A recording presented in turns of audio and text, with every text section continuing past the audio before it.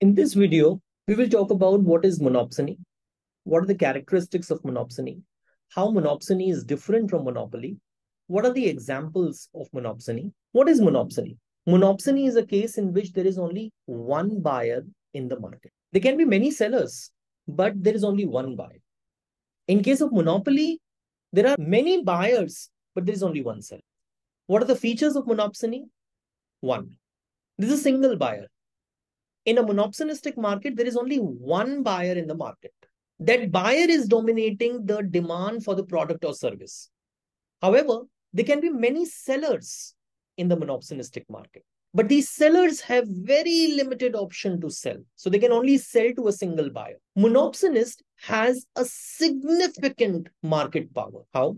They can influence the price. They can dominate the market. Since monopsonist knows that he is the only buyer, he can influence the price. He will say, no, I'm not going to give you at the higher price. I'll give you the lower price. In a way, you can say that monopsonist is the one who is setting the price. He can also set the price like a monopolist. He has the power to set the price. This is very different from the case of a monopoly, where there is a monopolist who is setting the price, but he is the only seller in the market. And this is also very different from perfect competition, in which there are many buyers and sellers and they do not have individually any power over the price. There are different examples of monopsonistic markets. What are these examples? We'll talk about three examples. One, agricultural markets. How do very large business firms, very large agri-business firms are going to function in the agricultural markets? They know that they are the main buyers of the agricultural products. And there are very large number of small farmers. These small farmers do not have anywhere else to go. They will have to give or they will have to supply to one large retail business firm or one large agricultural business firm.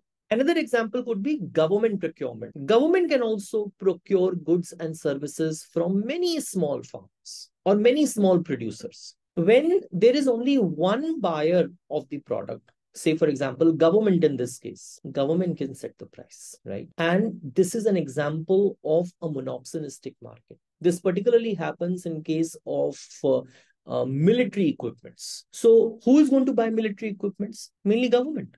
So government is a single seller. So government is a single buyer. And there are many firms who are supplying these military equipment. And they have only one point where they can sell.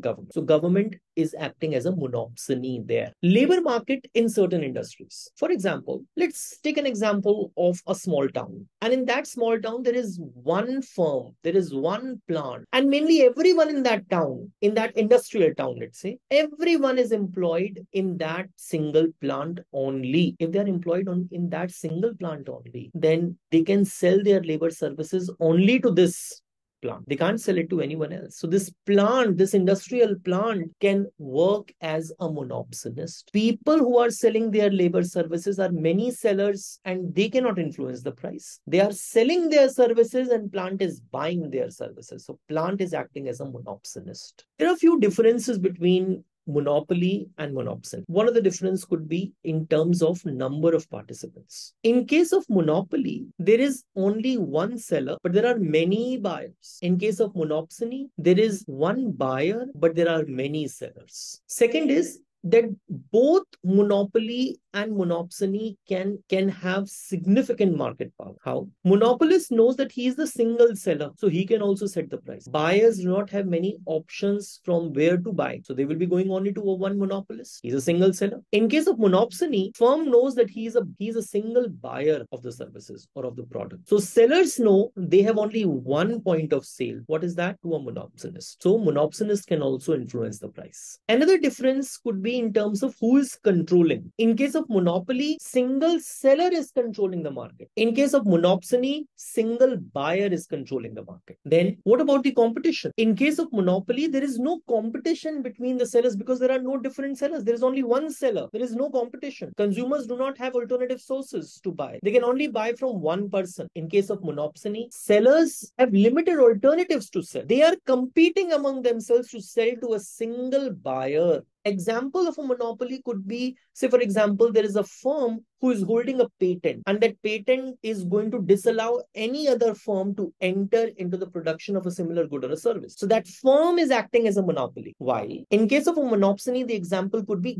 government agency. That government agency is buying the good or a service from many sellers. Monopoly can influence the price. How? Monopoly is going to set the higher prices than the case if there is a perfect competition. Because monopolist knows that buyers cannot buy from any other alternative. So typically the price is going to be higher in case of monopoly. While in case of monopsony, the price is going to be typically lower. Why? Because if there is one buyer, he has all the control. So he can say, no, I'm not giving you this much price. I'll be giving you lesser price. I hope this video was useful to you. Thank you, Beta.